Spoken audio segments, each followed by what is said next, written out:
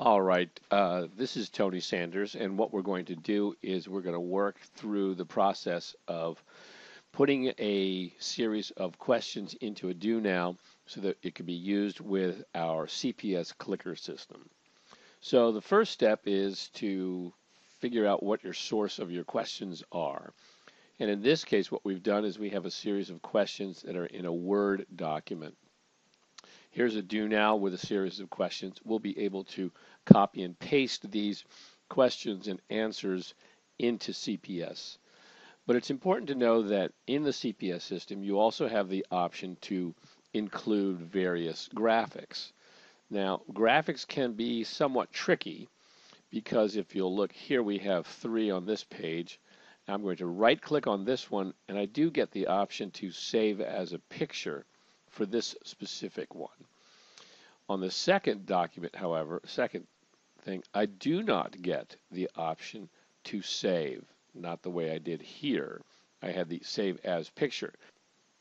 This would allow me to save this rectangle as a separate GIF or JPEG. This one here, as you can see, also had the option to save as. What I decided to do as a solution is the following. I create a PowerPoint file, and in that PowerPoint file, I put all of my geometric shapes. Now, the reason I do this is I can then format the shapes in PowerPoint, and I can make them of a uniform size, as it were. And the one we're looking at here is the original from this Word document, but made larger. Since I could not save this directly, I had to copy it into PowerPoint. So this brought into PowerPoint was smaller, and then I simply grabbed it and expanded the size. But the line is fairly light, and so what I did instead was I created an oval with a heavier 4-point rule as the defining line. I made it larger, and this size here, the PowerPoint slide size, is essentially the size in CPS for putting a graphic in. So making it fit most of the space here will save you a lot of work at the other end. And we'll work with the clicker software. What we need to do is we need to create a folder for our questions. In this system, usually when it comes up under prepare, it'll come up with classes and students. I don't have classes or students on this laptop, but we're going to work directly with lessons and assessments, because then what we can do is create lessons and assessments and then export them and import them so that other teachers can use it. So here we go. First step is to create a folder, and what we're working with is Miss Andrews' geometry class.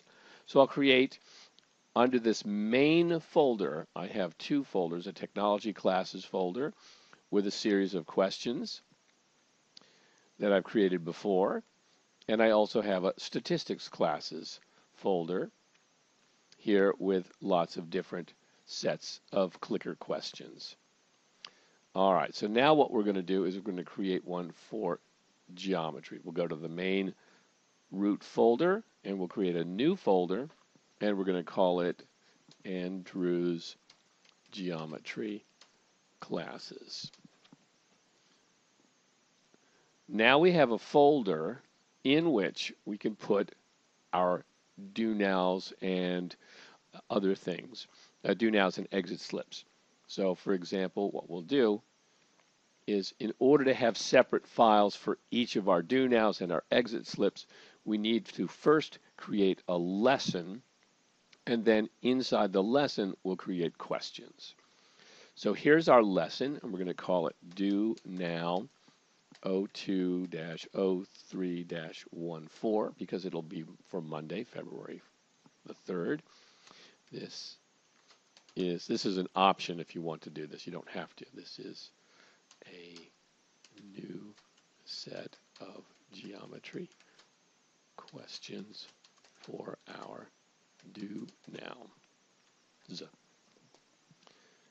We'll say, okay, now we have a do now folder, but no questions in it. We can also create an exit slip folder. So we'll go up here, create a new lesson, and we're going to call it exit slip 02-03-14. This is our exit slip folder. Exit slip file. Say OK. We've got that now. And the next step is to populate these with questions, which will show up over here. To do that, in CPS, next thing is to come up with a new question. Questions appear in various templates. I have one because I know I'm going to have 4 possible answers, and I'm going to want to incorporate a graphic over here and have my question over here. I chose multiple choice 4, and then under template, I chose add graphics. And as you can see here, there are lots of different options. I have question graphic, big question graphic, all kinds of things like that. But I'm just going to go with question graphic as a style here. Multiple choice 4 is one option. I can have as simple as 2 multiple choice answers or as many as 10. I can have other types of answers, and then I can have this wide variety of opportunities for different kinds of questions. But we'll stick with multiple choice 4, and we'll have this set up, and then we'll be able to use this for the questions that have graphics. So what we're going to do is, before we do the do now part, we're actually going to go ahead and create the exit slip question because it incorporates our graphics. We have 4 graphics, and we need to incorporate them for each of the questions. So what we're going to do is, question 1 involves a rectangle. Now I have my set of geometric shapes here, and in order to have them as separate files to open, I need to save each one individually. So my rectangle is here, and this is just a PowerPoint presentation I'm calling geometric shapes. But what I have the option to do is to save current slides as separate files. So the way to do that is to use a series of keystrokes.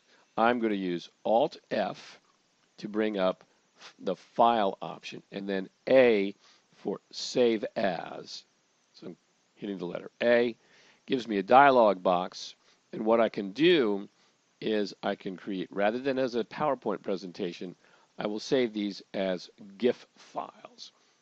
GIFs, JPEGs, PNGs, these are 3 graphics formats, but I'm going to use the GIF form. And as you can see, at this point I could create a new name, and I could call this one rectangle. Since I already have it, I'll call this one rectangle 2. Hit save, and I get the dialog, do you want to save everything or just the current slide? So there's the current slide saved. I can go to this one, which is a trapezoid, and I can do the same thing, Alt F and A for save as. This one will also be a GIF, and I'm going to call this one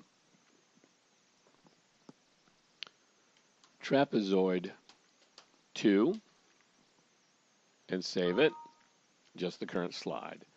And this is the process you could do with all of your geometric shapes. So it's probably a good idea to start with your PowerPoint, create or import your shapes, and then export them as formatted GIFs that are about this size overall. Now what we're going to do is we have our question part, and we're going to incorporate this into our CPS question. So we brought that up, and we have a question here. This will be question number 1, so that's nice. And the first thing we're going to do is bring in the image. We have to browse for it. And I created a separate folder, and my separate folder is here. And here are my images. The first one I want to use is the rectangle. So I can use rectangle 2, the shape I just saved from PowerPoint. And here it is. So now that looks pretty good. What I want to do now is incorporate the question. And a good default point size is 20 point. And if the text comes in smaller, we'll just increase the size. I'll go to my Word file. Here's my exit slip. Here's my first question. I just want the question. Control C to copy, or I can turn around and go copy. Now I flip over to my CPS software, and I'm going to need to hit Control V to paste, because as I try to right click, that option doesn't show up. I'll put a period at the end, and I'll change it from 11 point to 20 point, and then I have my 4 options here for multiple choice. This checkbox is in order to signify which answer is the correct answer. Now we'll go through and I will pull each of these answers. First one is oval, Control C. The reason I'm going to do this and show you is because sometimes you can encounter small errors in the pasting. For example, I have just hit Control V, but my word doesn't come up. It's here. Higher up, I've moved the scroll bar, but it also incorporated a line feed, which I need to get rid of. Also, even though I didn't copy the letters oval, they showed up. Here's my word oval, and I want it to be about 20 point. Next one will be rectangle. Control C, flip back to the software. There it is. I've got the line feed to get rid of. There it is. Do this. And then format the point size as well. All right, I will pause the video at the moment and finish this one off. Okay, we have built the question, and I've put in the answers. And one thing I want to point out here is that we have a template, and we can change the presentation of this question after the fact. So we've built our question here. Now what we can do is just change the arrangement. So for instance, we have big question graphic. We chose question graphic, but big question graphic looks like this. We might choose this as our presentation instead. We can play with these even after we've put the question together. There's another type of way to do this, question graphic bottom. This is an option. It's just a personal preference. So we'll go with big question graphic. And here are our 4 answers. This is a rectangle. We need to put a check mark for B since this is a rectangle. And if this was our only question, we could just hit save. Or we can go to save and next. Now what we're going to do is we're going to copy this question because in our Word file, each question has exactly the same format, but what we want to do is have different graphics. Okay, so we have our one question, which is actually an exit slip question, but when we created it, I created it inadvertently in the Do Now lesson. So how do we get it from here over to here? Well, it's very easy. All we have to do is highlight the question, and we can copy it or cut it and then paste it. For the moment, what we'll do is we'll copy it. We'll go to the exit slip lesson, click in the major window here, right click, and paste. I now have the question in the proper lesson. I will go back here, and I can now delete this question from here. I'll get that. Going back to my exit slip, this is also how I can copy my questions. Let's take a look at the question. There it is, and it's with the rectangle as the right answer. We're going to change in the other questions the image, but at the moment what we'll do is we'll copy the question. So we'll hit copy. I've clicked and I have paste. This will be question 2. Paste again for question 3. Paste again for question 4, and my shapes will be different. So looking at my question guide, rectangle, oval, trapezoid, parallelogram. So we'll go to the second one. This was rectangle. Now what we need is, for our second shape, is the oval. Bring up question 2. We want to right-click and remove this shape, and then right-click and browse and pick up the oval. So there's our oval. We can now save. We could also save and go to the next question, which is our third question. It says up at the top, question number 3. Want to remove this and browse and get our other shape. And oops, we forgot. What do we need? Rectangle, oval, trapezoid. Go back here, get the trapezoid 2, incorporate that. There's our trapezoid. We can hit here, save and next. Go to our fourth question, remove this, and the last thing we need is a parallelogram. And we didn't make a second one, so let's see how we do with the original GIF. Very nice. Okay, we have created a specific exit slip lesson. We can close this. We can go over here to the do now, and our do now is up here with these questions, and what we'll do is we'll just start it, and then that'll be the end of this lesson. So the do now, let's make sure what we have.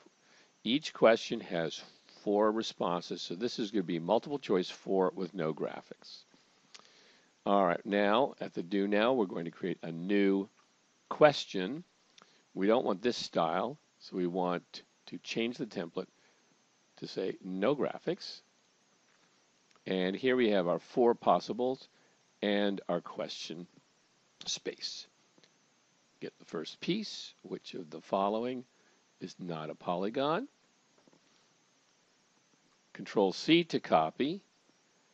Go to the question. Control V as in Victor to paste and get rid of this piece. Change this to 20 point. And away we go.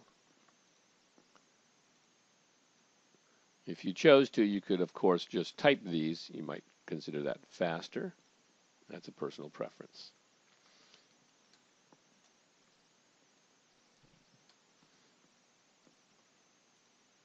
All right, that concludes our lesson. After you have created one question, if you don't have another question, when you hit Save and Next, it automatically builds a new question for you using the same template. Hope that helps you. If you have any questions, we'll see you in school.